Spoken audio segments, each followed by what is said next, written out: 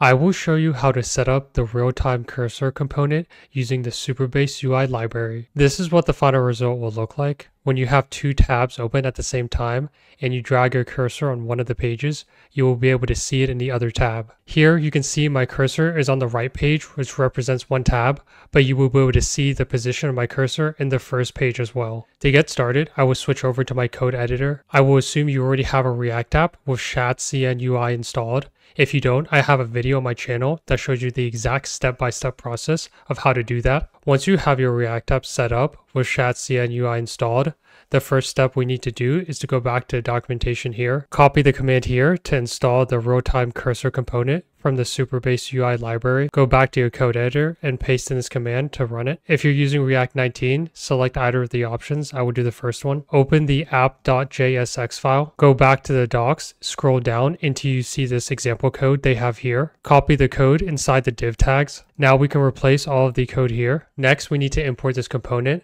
So we can easily do that by just writing the import statement just like this. The last step is to create a .env file and populate two different variables. In the root directory, just create a .env file just like this. Inside this file, create two keys just like this. One is called vite supabase URL and the other one is called vite supabase anon key. We can get these values inside our Supabase project. If you haven't created a Supabase project on supabase.com, we can easily do that by going to supabase.com, create an account. This is what the homepage should look like. Click new project. Choose your organization, enter a project name, database password, select your region, and then click create new project. This is the page you should see once your project is done building.